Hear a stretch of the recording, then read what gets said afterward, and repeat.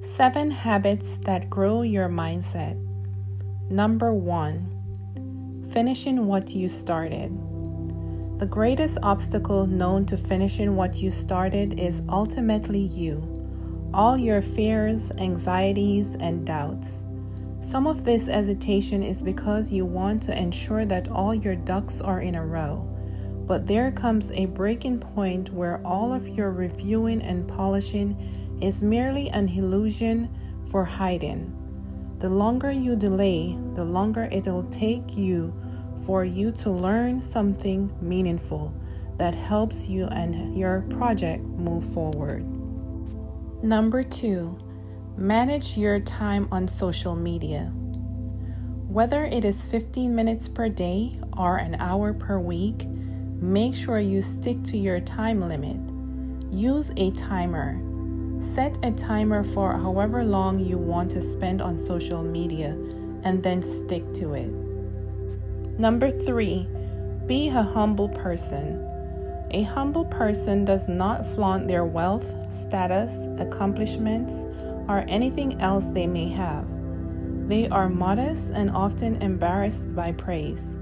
Instead of being proud of themselves, a humble person will be happy for others who deserve the credit.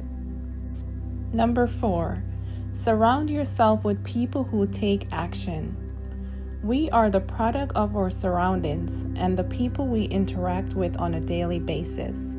Subconsciously, we think and act in a similar way to the people we most spend our time with. Thus, it is important to be selective and choose people you wish to be surrounded by.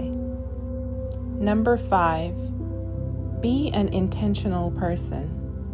Being an intentional person means everything you do is done with a clear purpose and focus. When you become intentional, you focus your time and energy on your strengths and the good things in your life, and don't let fear hold you back.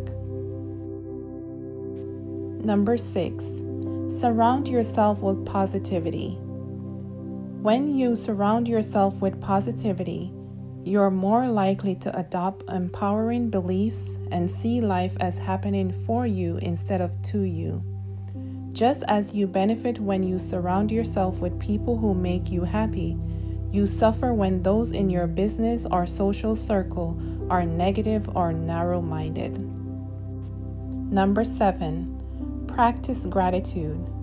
Be grateful for what you have.